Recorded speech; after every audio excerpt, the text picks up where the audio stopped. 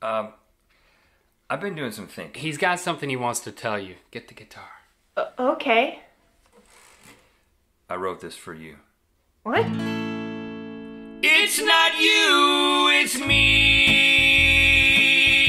And me don't like you. It's not you, it's I. And I'm breaking up with you. Wait, are you actually trying to dump me by video chat with your best friend singing backup? You swore up and down the wall that Twilight's the best trilogy of all. Somehow you got me to agree to dress up like Edward for Halloween. Look what you did to him. And now that I'm coming clean, first off, Twilight's a quadrilogy, and that tan werewolf dude isn't worthy of removing a Wookiee's dingleberries. It's higher. Be more in the back of your throat.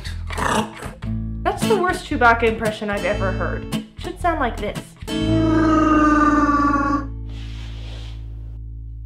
It's not me, it's you. Yeah, the more I think about it, it's definitely you. But it might be me, 'cause me decided to date you. Is he breaking up with you in a song? Yeah, and he's not even using correct grammar. When we went out on our first date, you said you don't eat anything with a face. Then for the next 18 months, I ate sausage made from rice and walnuts. That's not sausage. Can I get that recipe? And now that we're parting ways, newsflash, fish have a face. And unless it's in a Newton, he doesn't want another fig! Tonight I'm eating a rabbit and a turducken egg. That's a rabbit inside a duck, inside a chicken, inside a turkey, inside a deer, inside a pig. Deep fried. With gravy. Beef gravy. That's disgusting and also impossible. It's you, it's you.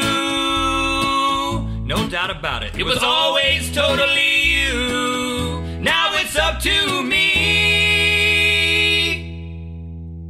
And me is now dumping you.